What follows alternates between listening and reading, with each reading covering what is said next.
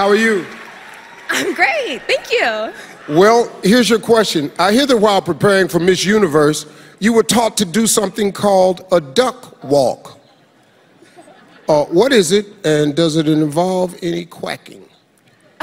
No, it doesn't involve any quacking, but what it is as an athlete, I needed to learn how to do more hip swing so that I can improve my catwalk. And so what it is you are on high heels. I'm gonna kind of mini demonstrate here. And then you go down and you pop your hips one way and the other. So the reason why it's called a duck walk is because if you walk like that, it kind of resembles looking at a duck like wagging its tail, its butt. So, but no, you don't need to quack when you walk. In America, that has nothing to do with a duck at all. Nothing. Thank you, Thailand.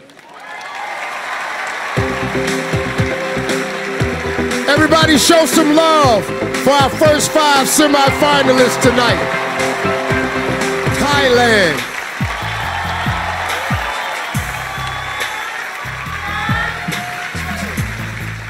I'm just an ordinary person who believes that ordinary people can do extraordinary things when they believe in themselves, have courage to take that first step, and to never give up in the face of adversity. I'm standing here today because I followed my heart and dared to live my dreams. Thank you. As a kid, I had a little nickname. I was a little doctor because I loved helping other people. After I won Miss Universe Thailand, that's when I realized that, hey, there's actually a different path, a different way that I can help other people. I am able to help flood victims, or to the We Are One, my art project.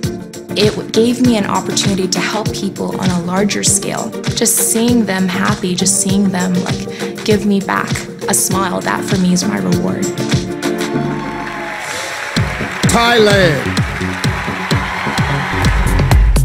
Thailand. Thailand started the We Are One campaign, promoting inclusivity for underprivileged children through sports, art, and music. This philanthropic 26-year-old other project, ABLE, works to improve the self-esteem of people with disabilities. Thailand.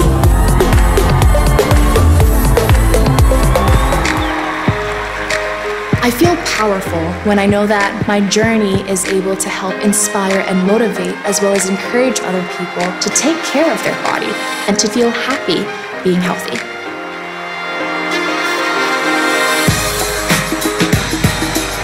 Thailand. My dress portrays how I am, playful, but at the same time it has one of my favorite colors, which is red, and I really love red because it signifies the color of love.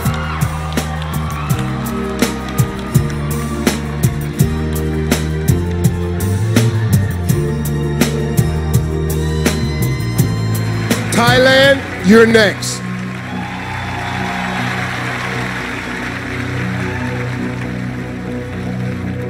Here's your question. Government surveillance is used to keep many nations and their people safe, but some believe this invades our right to privacy. What is more important to you, privacy or security? That's a very tough question. I believe that every country has their own government policy to keep us safe, and I believe that it shouldn't cross the line of going into our privacy because we have a right to privacy. But security is also very important, so I believe that in order to live in a better society, we should also have the government look into a line, a middle ground as to where they can come and live together with society. That's good. Thank you, Thailand. Dear anyone, anywhere, are you what I'm hoping for? Can I find an open door, one that is never sure? I don't think the pressure comes from other people. The pressure really comes from me because I really want to do my best and I have a goal that I want to accomplish. So I actually don't take it as pressure that, you know, it brings me down, but it's pressure that I want to keep doing my best and I want to enjoy every day. Is anybody out there? I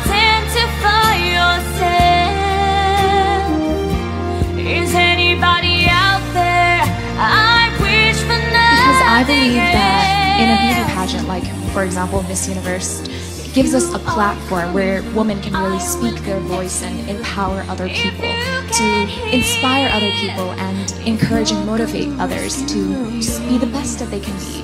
And this platform itself is the best way to just spread the message.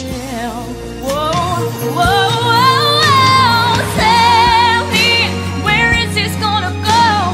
Are you gonna show me your face? Tell me, because I wanna know. Are you gonna fill this empty space?